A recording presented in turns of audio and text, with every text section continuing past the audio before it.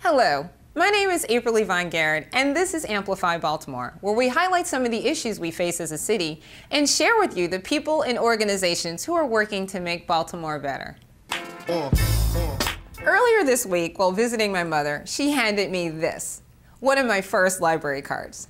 For 80 years, the Enoch Pratt Free Library Summer Reading Program has opened worlds of wonder through reading to the young people of Baltimore. This summer, 15,000 young people have read over 150,000 books. Roswell Encina, the Pratt's energetic director of communications, shares the history, innovations, and impact of this historic program.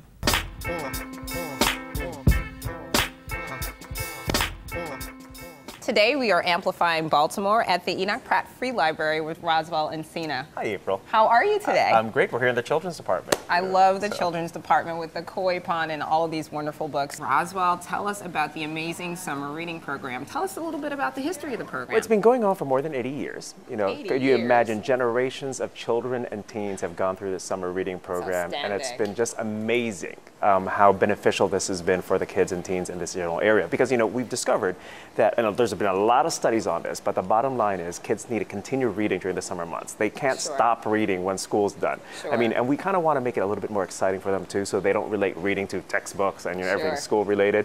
So we're encouraging parents to, you know, make it more fun, like, you know, read to your kids, set a good example. I mean, you don't have to be like sitting down at home, you know, like what you see in Norman Rockwell pictures, but we encourage that too. But you could do it like when you're waiting at the grocery store, when you're, you know, when you're going on that long trip to Ocean City. In the car, as opposed to the DVDs in the car, you get to read a book. We're like, it doesn't even have to be a book. You know, whip out your iPads or your Kindles or Nooks. They also carry children's books and young adults books now. So, you know, read with them, read and learn what Twilight's all about, you know, learn about all these other new children's books. And, you know, it creates a great dynamic between parent and child. Tell us a little bit about the structure of the program. How is it that you're engaging people from different age groups to be a part of this incredible 80-year-old tradition? It gives incentives, you know.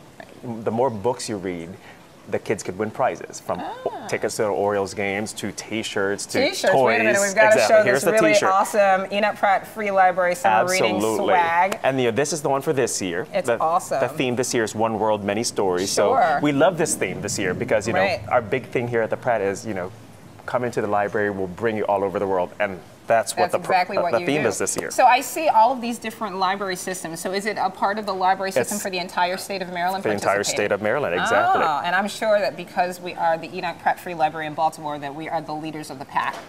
Definitely. All right, that's awesome. Last year, actually, we had more than 16,000 kids and teens register. That was the highest in our more than 80-year history that we've been doing summer reading. And what's more remarkable is like how many books they read. More than 222,000 books. Adults can actually participate in this program, which is a new, exciting thing. So tell us a little bit more about that. And it's the same kind of concept. The more books you read, you'll win a prize. Okay. For the adult one, actually, this year, we have this little contest called Where in the World is Carla Hayden, you know, the Pratt CEO. Yes, so every week we put a new picture on our website. You got to guess what city she's in. And you put these all on the little entry sheet, and the winner gets to have lunch with her. That's awesome, because Carla Hayden is definitely one of my favorite people in Baltimore, and she's done so many amazing things with this library. She's made it a national standard. Of course, attached to the entire summer reading program are all these free programs too. So it's not like your usual story time programs. We have those, of course, and we have all these kind of out-of-the-box kind of programs, like what's going on right now here at the Central Library. There's a Birds of Prey program going on. So there's live birds that kids are oohing and eyeing over. Are you kidding? And there's some programs for teens, like, you know, makeup, you know, songwriting workshops. Awesome. So it's like, it really creates kind of like the artists out of these kids. Sure, and it's interactive, and you're really focusing on things that the each demographic it's learning, it's imagination, so it's perfect. It's a good kind of pairing. Why this program, as to any other program they could be doing this summer? Well, one, it's free. You know, you can't go anywhere else in the city that will have all these free programs and all these cool incentives. But the second thing is, again, it's a learning process. Our whole, you know, mission is lifelong learning at the Pratt. It kind of encourages kids just to keep on reading. It doesn't have to be, you know, reading because you're supposed to read. But as I was talking about, it could be like reading for the fun of it. I mean, find the joy of, you know, exploring other countries. Find the joy of learning about all these different cultures, and, you know, just learning more about a book about Baltimore as well. Would be great. So how do we find out? I mean, it's already started, and people can still participate. So how do we find out more information? How do people plug into this library or any of the other branches? Just walk into any Pratt library across the city, or any, you know, library across the state, and they'll help you out. Or just go to our website, prattlibrary.org, or follow us on Facebook or Twitter. Oh, yeah. Awesome Twitter account. So, Russell, thank you, as always, for your time and your wonderful talent. You bring so much energy to the library. We're excited about all the things that the wonderful Pratt Library does throughout the year, but the summer reading program is definitely a highlight for so many people in Baltimore, and we thank you so much for leading that charge. Thank you, too. All right.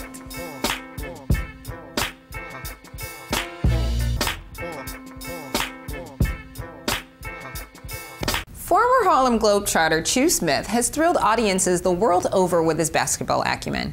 After retiring from the Globetrotters, Choo's love for his West Baltimore roots brought him back to Charm City to create Choo Smith Enterprise. At the core of his work is the Choo Smith Basketball Camp. Choo, along with special guests, former World Series Oriole great Mike Young and NBA standout Dudley Bradley, share why this camp is about more than just basketball.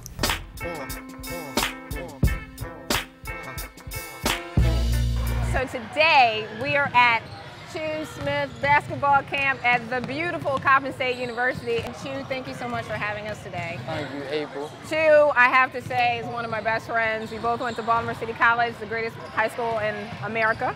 So I had to get that plug in. But I'm totally excited to be here today because Choo is doing amazing work, not only in the city of Baltimore as a native of West Baltimore, but all across the country. So Choo, tell me why, after traveling the world with the Harlem Globetrotters, you said, I'm going to do a basketball camp in Baltimore for the youth of Baltimore. Well, the biggest thing is that, like when I was coming up, I always wanted to touch somebody that was doing big things. And people like Michael Young and Dudley Bradley and Kevin Parsons that were doing things at a high level, I wanted them to be able to feed that to me. Right. And at that time, we didn't have that. Sure. So my position was, when I come back to Baltimore, I'm going to give that experience to my young kids and get them to understand that they can brand out and expound across the globe with their dreams and their revelations. There are lots of sports camps all over the city this summer, but why come to the Choo Smith Basketball Camp? Well, it's just not basketball specific. You know, we have life skill components where we talk about perseverance. See, the biggest thing is you gotta have the fundamentals in place. All we doing is reinforcing what the parents should be giving their kids every day. Right. What I won't do and our staff won't do on a continuous basis is compromise our children. Right. We have to stand strong and understand that no matter what, we're going to teach these kids the right way how to be good people, be good students, and be great athletes. So it's fundamentals on a basketball court. You can't go from to a reverse layup without learning how to in and out dribble or between the legs dribble. You can't go to calculus if you don't know the basic math. You can't be able to understand teamwork and the concepts of giving if you don't understand it in the early stages of, here, let's share my dollar.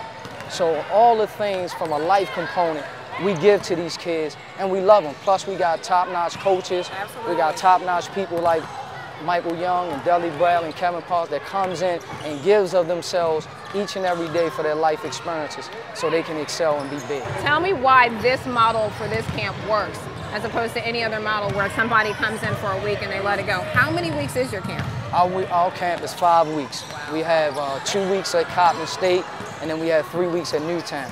And even this experience here at Coppin is humongous because the kids get a chance to be on a college campus, have college resources, and then they can touch it, you know, and once they can touch it, they can say, I want to be here.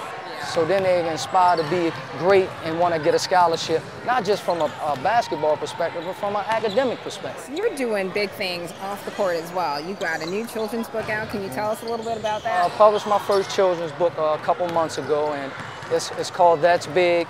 I want to have my own baseball field, and it's a true story. At 7 years old, I wanted to build a baseball field from the ground up, and my parents supported me. And you know, the kids agitated and said, no, you can't do it, you can't do it.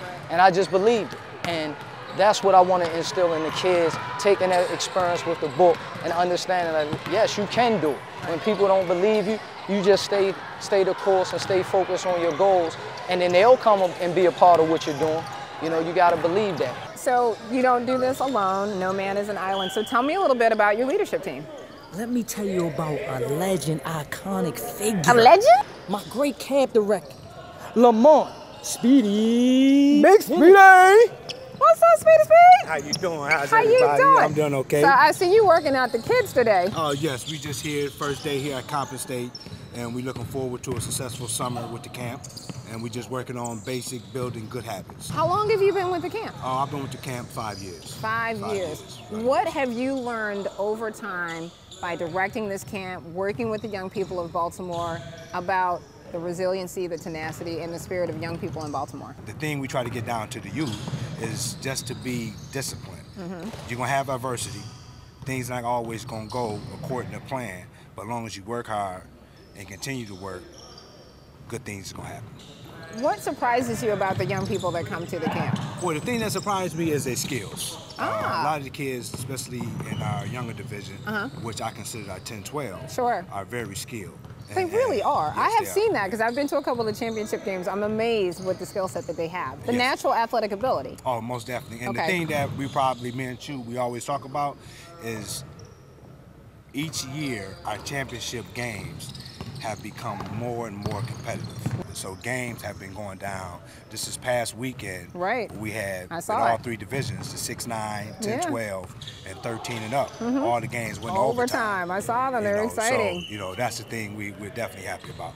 Well, Choo, you're a pretty good judge of character, so tell me why, out of all the people that you could choose to direct your camp, you chose this man right here. Well, I'm gonna tell you, without Speedy, there is no Choo Smith camp.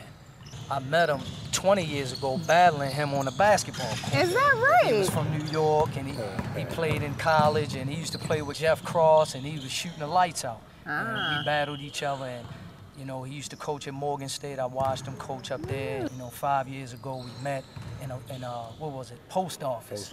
Did And I you had really? the You shirt met at on. a post office? Yeah, because after, playing, we didn't see each other in a while. And I had my camp shirt. That was after our first year. And I seen him. And he said, man, what you doing? I told him, I said, man, we just finished our first year of our camp. Right. And he said, man, I'm transitioning out of the game from the college perspective. I want to do some hands-on with it. So what happened was he came over and looked at the proposal, and we just sat down, we started bonding. I started telling him the vision, and he came in like gangbusters. And now we just developed these kids, and I just want to go on record saying that I'm proud of them, and it's because of him that, we are where we are today, and I'm grateful to him. I wanted to do the Choo Smith camp because clearly we have a great personal relationship. He's been a friend for a long time. And I know you're going to always stay rooted in this community, which is so important to amplifying the city. Part of the thing that we get are people who kind of flow in and flow out and do their thing and use Baltimore as a platform to kind of build, but they don't stay rooted. And our communities need to see people who are committed over and over again, year after year, building on 5 years, building on 10 years. They need to see that commitment, and you guys absolutely exemplify that. So I can't thank you enough. I've seen these gorgeous kids time after time. They keep growing, they keep developing under you all because you allow them to flourish. And there's no greater gift that you can give to parents, and there's no greater gift you can give to the city. So I thank you, Speedy, and I thank you, too, for amplifying Baltimore. Definitely. Thank you for having us. All right. Take care now. Appreciate it. Of course. Always.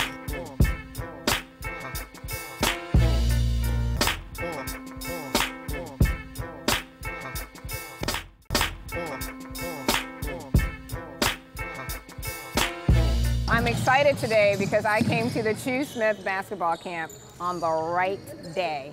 As many of you know, there is nothing sports about Baltimore that I don't love, and we are here with Baltimore Oriole great Mike Young, who is a Baltimore Oriole from 1982 to 1987, some of the greatest years of our life too, because we were at City College, and he brought us a World Series, so of course we love that. But I want to know, why are you at the Choo Smith basketball camp? Well, I had the pleasure of meeting this gentleman here, Choo Smith, last week. Last week? Last week. See, this is the magic of Choo Smith. He just draws you in. We had the opportunity to sit down and discuss some things, and I shared things with him, he shared with me, and we found out after talking that there was a marriage here. There was some synergy. We both had the same idea in regards to reaching out to the kids, and the next thing we knew, we were making plans for me to come here. So you got to talk with the young people today. When we came in, we saw the kids, and it was pin drop silence. Not because, Choo's just a great communicator. They're so young, they have no idea or recollection from your time of being an athlete in Baltimore and what the significance of that was. But they can respect the legacy. Tell me why it's so important for you as a former professional athlete to get out and talk to young people on a consistent basis. When I was growing up, yes, I had dreams of being a professional baseball player, but you know, I know the likelihood of that now for a lot of these kids, and whether it be baseball, basketball, or football, you know, it's a slim chance, you know. So I try to help them focus on other things that they might want to do. However, not taking away from their dream, always pushing forward to helping them believe that they can achieve this. Sure. But it's so important to give back to the community. Even though I'm not from Baltimore, I still feel that I'm a part of the community because I lived here, I played here, got a chance to mingle and meet a lot of good people.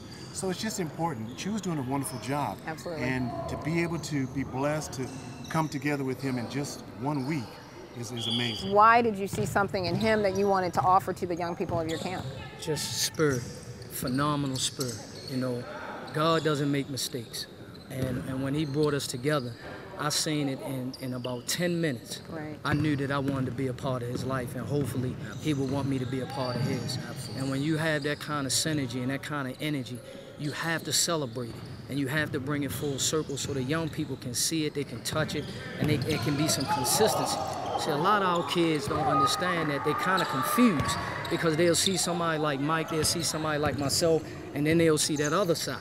Sure. And then it's like, hold up, but you don't have 80 million, and you don't have, I don't see you on TV every day. I only see you sporadically. Sure. So it's like, you know, is that the reason why you're going to listen to them more so than us? So I want the consistency, and he represents that. And like I told him, I'm going to support him in everything that he does. Awesome. And that we're going to work together, and it's easy. Vice versa. That's right. So I hear you just recently moved back to the area? And I go back and forth from Baltimore to California to visit my family. So I have family that are coming out here. I'm having an event in September. Oh, wonderful. Yes, it's going to be September the 10th. It's actually going to be here. Oh, great. I'm going to be hosting a fitness challenge. My foundation, the Flow Foundation, which is going to be September the 10th. Prior to that, we're going to be involved with the Grand Prix, which is going to be on the 2nd to the 4th. Sure. So they're going to spotlight our nonprofit foundation. Good. We're pretty excited. We're getting a lot of people that are interested in jumping on and being a part of what we're doing. Thank you so much Thank you. for coming back to Baltimore. You amplified it in the 80s. We can't appreciate you enough for a World Series win. We need another one, Adam Jones. We need another one. But we're so grateful to have you back. Well, thank you so much. And thank you for supporting Choo as well. Absolutely. All right. Thank you. And another surprise at the Choo Smith basketball camp. This man attracts everybody who's amazing. We have NBA great Dudley Bradley with us today, who decided to actually, of all the basketball camps in the world, to send his child to the Choo Smith basketball camp. Dudley, we're so grateful to have you today. Oh, it's good to be here. Now you are a Baltimore native. You were raised in East Baltimore, correct? Correct. I was born in Johns Hopkins Hospital, and I was raised in east part of Baltimore. Tell us about your college and your NBA career. Well, I went to the University of North Carolina under Coach Smith, who was a legend in himself. Absolutely. Went there from 75 to 79. I was drafted by the Indiana Pacers in the first round. Wow. Which is a great opportunity because I came out with some great players, and Magic, and Bill Cartwright, Vinnie Johnson, and on, David Greenwood, and you know, we had a large class. Sure. Went on to play with the Phoenix Suns, the Washington Bullets, and the Atlanta Hawks. Wow, awesome. So out of all of the camps you could send your child to, knowing all the wonderful people you know, you chose the great Choo Smith. Now, I'm biased, but you tell me why you sent your child to this camp. Well, I knew that coming down here with Choo, he's going to get more than just basketball. And, right. My son always asked me the same question. He said, well, what would he do if he got into the NBA? And I told him an intelligent man can do more than just play basketball. Yeah. When he finished basketball and when he has to go in there and actually read a contract, he'll actually know what it says instead of being a dummy and say, oh, yeah, I know what it says. When you break the rules, you break the rules. It doesn't say that if you don't know what's on there. Right. You just said you knew. So you were attracted to the fact that you know, reputation-wise, that Choo Smith is about teaching the fundamentals on and off the court. Yeah, because the fundamentals is basketball. Sure. These kids that, you know, I grew up with kids like that came out and could just play basketball, just come out and do all the little tricks and everything, but that's not basketball. Knowing the fundamentals is going to carry you a lot longer. It's like knowing the fundamentals of reading. You were in the NBA at a really interesting time in the league. You see a lot of the things that are going on now, the mass commercialization of it, there's about to be a lockout. When you look at some of the young people who have aspirations to be in the NBA, you look at young men like Choo and other folks who are doing camps, and what are some of the things that you see as sort of the brightest spots for that, some of the things that we should be amplifying with regard to that? I think the biggest problem now is kids forget to reach back. They don't mention the Choos. They don't mention the guys who actually gave them that opportunity. Or it's just me, me, me, me. You have to be able to say, hey, I'm finished, Right. and step away from the game. So many great players are doing that. They're staying there, and they're staying there, and staying there, and the game's over, and it's passing them by. Sure. Because they don't have anything else to do. They don't have a college degree. You know, they have to start speaking back and saying about the Choos, how he helped me. Sure. How he helped me do my study, and how he taught me the fundamentals of basketball. Absolutely. What about you, Choo? I mean, I just want to go on record saying, April, this is what it's all about. Absolutely. You know, when I can see a man of his stature being able to say these words, it touches me beyond, because I'm giddy. See, because he did it before me. There is no Choo Smith if he doesn't make that sacrifice out there years ago to put things in place. Well, I can't thank you enough for being here, being present, amplifying Baltimore, supporting the work that this man is doing in our community, because, again, he's a personal friend, so I know the man's heart. But I love the fact that you saw it and you sowed a seed into it, your own personal seed into it, and that you got how important that was. So I thank you both for being with us today. I thank you both for always amplifying Baltimore. That t-shirt looks real good on you right now. We are here today with two participants in the Choo Smith basketball camp. They have been participants for the last 4 years, each of them. The camp is only 6 years old, so you guys are old school veterans. So tell me your name and where you're going to school. I'm Dwayne Banks, and I'm going to Pikesville High School. And your name? Asia Jordan, and I'm homeschooled. Choo, tell me about these two wonderful young people, and also tell me a little bit about their family legacy and why they're connected to the camp. Well, Miss Asia here, her dad is one of our coaches. So he's been coaching for the last 4 years, and he's an overseas legend. He's played overseas in several countries such as Germany, Finland, all over. And he won 2 state championships at Randallstown. Just a phenomenal guy. We call him Scoopaloot. Ah. And her game in the last 4 years has elevated. You know, she's just a phenomenal young lady. Always listening, always empowering other people that's beside her. So I'm just grateful to Miss Asia. So Asia, when you came to the camp for the first time, what did you think? Were you ready for the camp? Were you a little scared? Were you one of the only girls at the camp? No, I always had some people to stand by me and help me out when I needed them. Awesome. When I first got here, I was a little scared because I really didn't know much about basketball.